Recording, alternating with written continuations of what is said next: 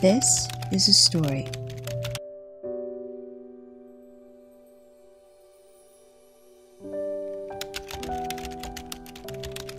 about my mother.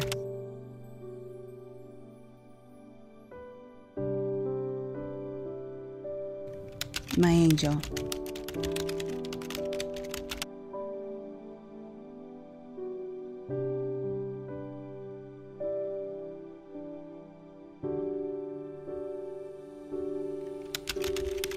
My friend.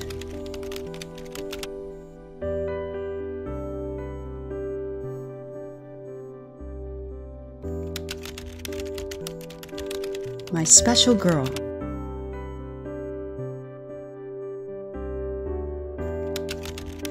My trusted advisor.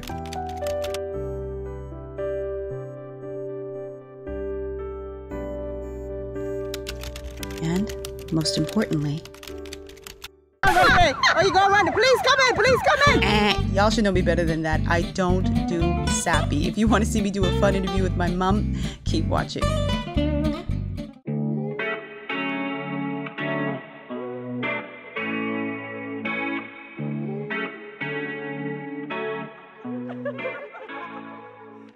So we headed to the park on a nice sunny, gorgeous afternoon in Nassau for a fun chat.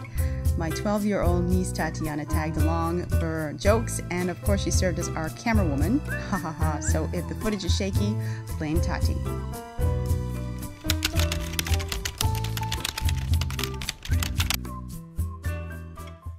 I'm here with a special guest. Last week, or a few weeks ago I should say, if you watched my channel, you would have seen my interview with my brother Rashad, and if you haven't, please go and click this link right up here. But today I am here with a beautiful guest, my beautiful, beautiful mother. I decided I needed to interview her because if I'm going to come all the way to the Bahamas, y'all need to know who birthed me, who brought me here on the planet. And it's this woman right here on my right. What you saying, mommy?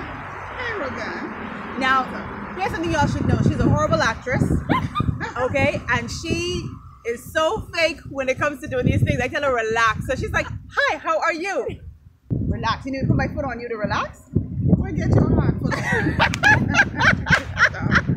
We're outdoors, so it's going to be a little noisy because we're in a park area again. I love the natural light and I love the atmosphere, and it's beautiful here, so that's why we're outside. So let's see. So how you feeling? I feel great. So first things first, people need to know what your name is, right? You have a very unique name.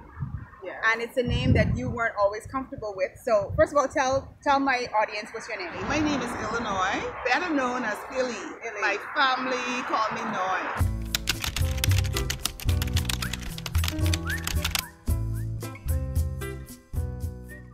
So Illinois, that's a very unique name. I've always loved your name.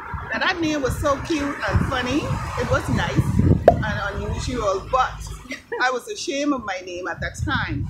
People couldn't even call my name properly, so I never tell them.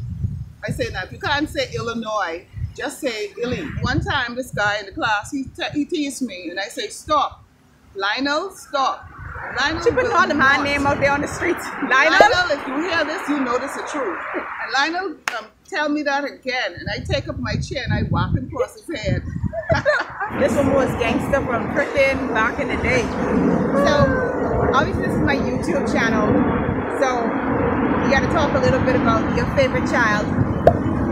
Am I your favorite child? I can't tell you that because when this is played, I wouldn't have any other children. Everybody own you. Yes, you get mad. You know how I feel about you, so you know who you I don't know how you feel about me. I need to hear it, and the audience needs to hear it. What you love about your favorite daughter? Well, she's not my favorite daughter, but she's a very good daughter. I love that she's so intelligent. She is smart. She get on my nerves sometimes because we probably buck head because both of us are alike. I say no wonder we buck head all the time. We always bucking heads. But I always tell people too that, I mean, I know that, and I've said this a million times, I know ain't no one on the planet love me the way you love me because you'll do anything. Even like all of her children are grown now, we're all adults, but she's still in that mummy mode, and she'll do whatever it takes to protect her children, defend her children, take care of them. If you see me get sick, like I got sick on this trip, and she made sure, you know, I'm I'm eating well, and you know, just making sure to check in with me. Like that's just her. Some parents aren't even like that. Some parents don't care if you're sick. They don't care if you're hurting. They don't care anything. My mother's not like that. So no matter how much we buck heads, I know that this woman loves me unconditionally. She shows it every single day, even though she's give us tough love now. She's raggy as hard. And I know y'all don't know what raggy mean, but raggy means she's carry us through the ropes hard and this year. But I know she loves us very much, and I appreciate that about you. Well, thank you, Rogan, for being so honest. And I just hope that other parents will take this as an example that even though you love your children, you're not supposed to spoil them. You understand? Yeah, you didn't spoil us I now. ain't spoil y'all because if I ain't had nothing, I ain't give you nothing. I need to say, and I ain't teething for And it. I ain't teething nothing. I ain't teething for you. Nothing. All right, yeah. So you used to be like, you ain't teething for us. No. And don't teeth and cause me to come around no court, because I ain't coming around the court. No. I ain't coming to no jail to bail you out. Nothing. I've never had any reason to go around the police station or the school. Nobody in the school ever called me about my kid. Well, there was a time now when I stole the $50 out of your purse in the 5th grade. I don't remember that. You don't remember that? No. You remember me coming home to my sister race up my skirt and beat me in the front of the Ah, class? you were a thief. I didn't know that. I think you thought it was $1, so. No, I know it's $50. No, it was 50. Yeah. So you was always smart. So what you was gonna do with that? I bought super dipper for my friends. Oh my God. Burger and fries. And you get credit. Good. And you didn't care that sister beat me. I didn't care, but you was wrong. And she embarrassed you. She raised up my skirt, showed my panty in the class. What you And I mean? bet you never do it again. No, but I ain't the point. We won't go into depth with all, like, she's accomplished, but she is very accomplished. She's done extremely well, especially as a single parent. Like, that has always been, I think you've done better as a single parent than some people did when they had the husband and wife inside the house, you know what I mean? Like, and that to me, I salute you for, you know? I'm happy that I had 4 incredible children, and they always listen to me. They believe that, Mommy have it and she just don't want to give it to me.